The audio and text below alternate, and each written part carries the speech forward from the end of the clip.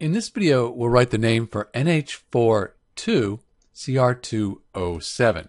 So in this case, we have NH4 This is the ammonium ion. And this Cr2O7, this is the dichromate ion.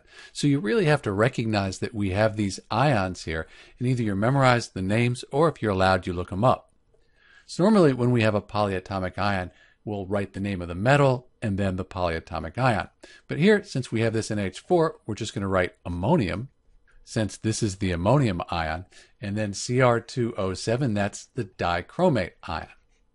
And again, either you memorize NH4 as the ammonium ion and that Cr2O7 is the dichromate ion, or if you're allowed, you look them up on a table of polyatomic ions.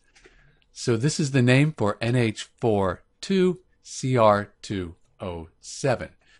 You'll note that on the dichromate ion here, the whole thing has a 2- charge. And the ammonium ion here, the whole thing is 1+.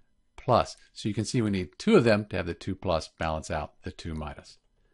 This is Dr. B writing the name for ammonium dichromate. Thanks for watching.